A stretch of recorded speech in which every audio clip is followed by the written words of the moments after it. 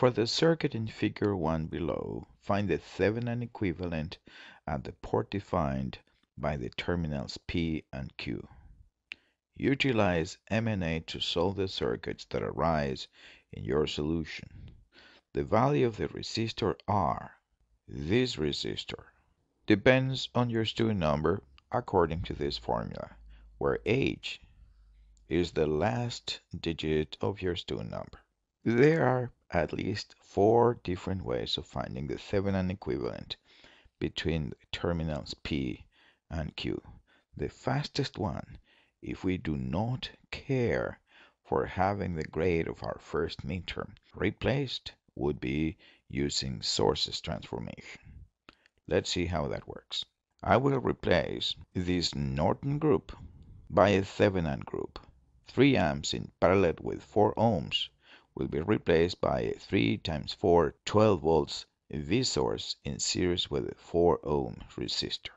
The circuit now looks like this.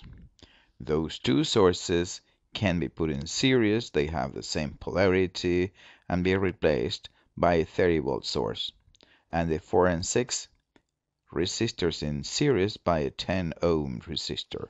The branch will look like a 30-10, like this one. Now we can convert these two Thevenin branches, 30 in series with 10 and 10 in series with 5, into Norton branches. 30 divided by 10 is a 3 amp source in parallel with 10, like this one, and replace these two by 10 divided 5, 2 amps in parallel with 5 ohms. A circuit like this one. Now we can simplify all the current sources. This one cancels out this one. We're left with 3 amps and 10 in parallel with 5. This would be the equivalent, the Norton equivalent of that circuit at the port PQ. Convert this Norton branch into a Thevenin branch.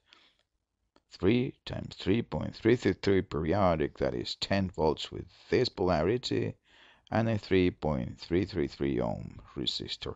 And this is the solution to that exercise. Do not forget to watch the other videos with the other possible solutions using the classic methods, the UBC 1 amp 2 amp methods, and the kill the sources method. Thank you very much.